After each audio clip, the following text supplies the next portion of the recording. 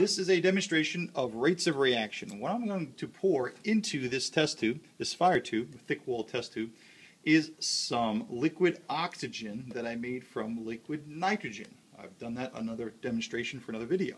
What I'm going to do though is I'm going to try to show you that the rate of combustion is going to be extremely high and increased. So the rate of reaction, the rate at which this wood in these two sticks becomes CO2 and water, is going to be increased, mainly because I'm increasing the concentration of one of the reactants, which is oxygen. So let's pour some of this beautiful blue, liquid oxygen into this fire tube.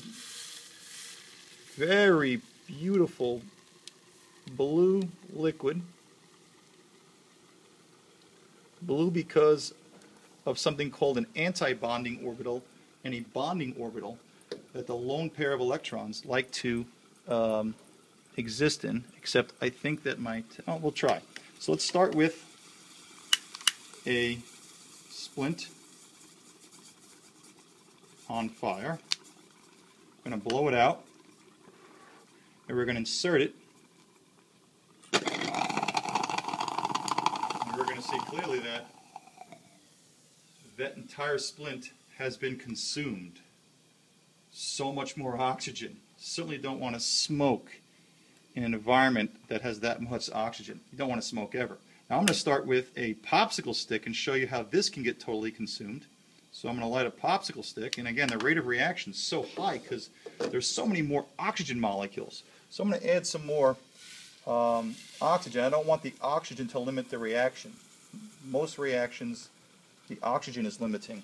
Okay, so I've got this glowing ember below on it, and I'm hoping that I can completely consume it because there's so many more molecules of oxygen to collide with this wood. So here we go. You can see that. And we just shot that right out. That was pretty cool. Alright, let me go try that again. The amount of gas produced was so great that we shot it out. Okay, we burned it pretty good in a very short amount of time. That was a brand new popsicle, so I'm going to try to ignite this again. And don't need to keep it, just have some glowing embers. We'll try this one more time. And that's pretty cool. That entire stick should be consumed if there was enough oxygen.